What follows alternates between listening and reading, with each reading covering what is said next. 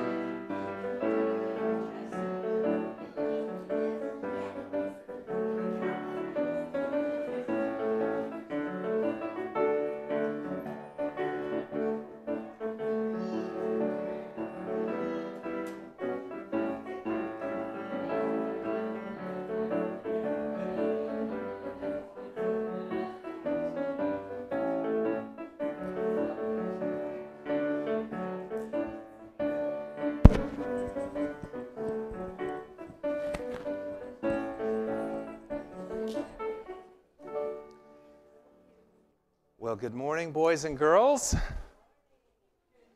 Ooh, that was really disappointing. Someone over here said it.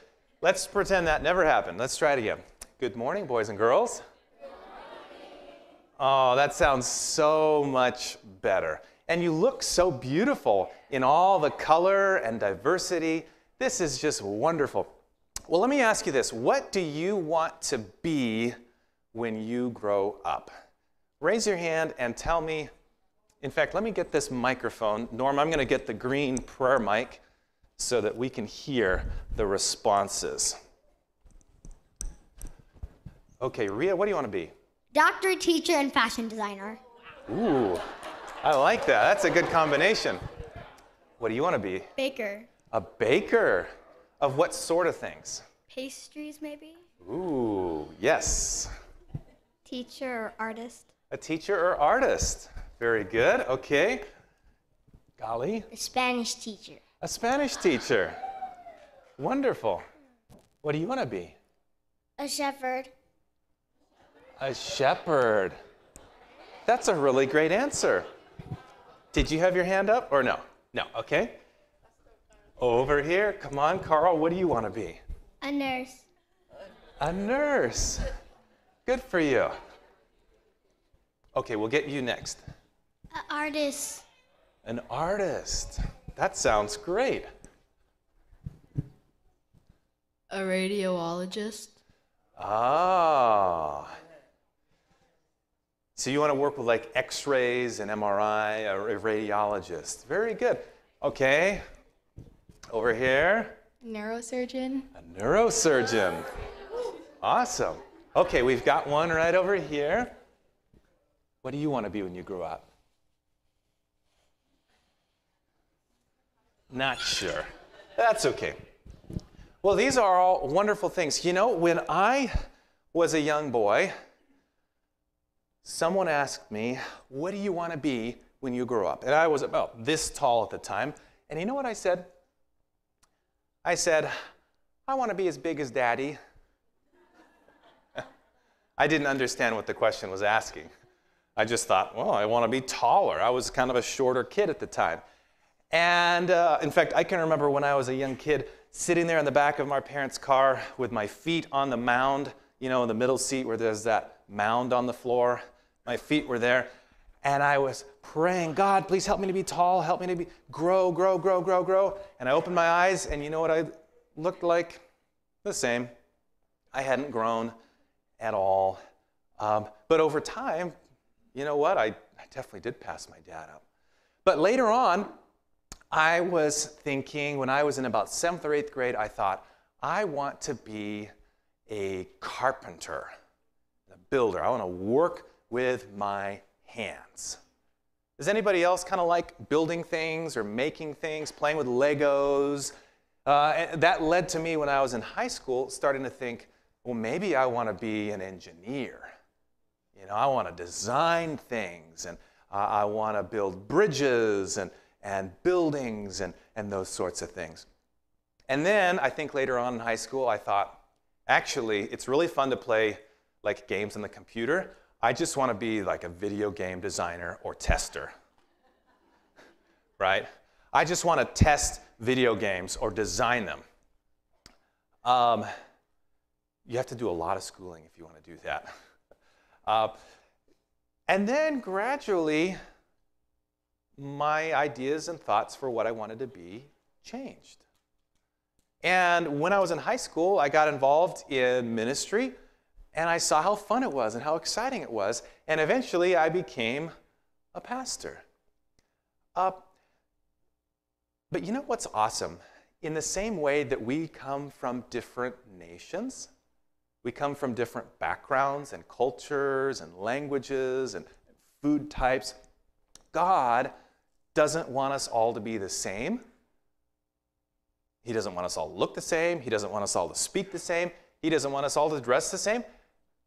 And he doesn't want us all to have the same career. Not everybody is supposed to be a pastor. Did you know that? You can love God with your whole heart, and God will call you to be a different career. I have a friend who is a plumber. Do you know any plumbers? No.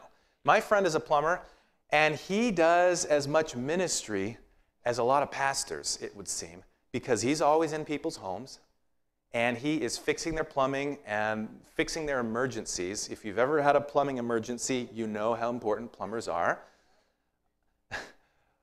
especially when it's the gross kind of emergencies. But he's in people's homes, but he's not simply doing his job as a plumber to earn money. He's also doing it to be a blessing.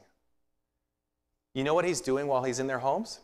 He's fixing their plumbing, but then he's saying, hey, here's something I want you to read. Here's a loaf of bread, and here's something to read along with it. Or there's some meetings going on at this church. You would really love them. You should come check it out. So he is a minister. He is a pastor plumber. And then there are some doctors or some physical therapists. There are some people who work healing people's bodies, but they're not simply doing it for the money. They want to help people get better, but then they're also looking for ways to be a blessing and to help others know Jesus. There are people, a friend of mine, he is a software designer, or he's a graphics designer, and he was telling me about this new big project they're going to launch in the Caribbean. It's a multi-million-dollar thing that he's working on. And he said, but you know what? When we launch this thing, it's going to give us opportunities to be a witness for God at a really high level. Whatever passion God puts in your heart, it's not simply so that you can be really good at what you do. It's so that God can use you to be a kind of a pastor in your own career. If you're going to be a ballerina, you can minister through your ballet. If you're going to be an artist, you can use your artistic gifts for God. If you're going to be a baker or making pastries, there are ways that you can use those gifts to bring joy and to bring Jesus to people. Rhea. You can do the same thing with any job. That's right. Really, whatever your job is, you are kind of like an undercover agent, except we shouldn't be undercover. We are a minister for God. So as you grow up, keep pursuing the passions that God puts on your heart. Submit your plans to Him. Ask God for advice where He's calling you. But remember, Your job is a way for you to share Jesus with others.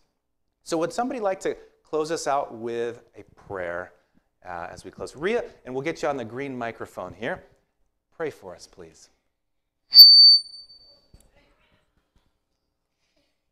Dear God, thank you for the good day. Thank you that there are so many nations with us today. And please help us all to be in good harmony. In Jesus' name, amen. Amen. God bless you, and we have a special treat as you leave.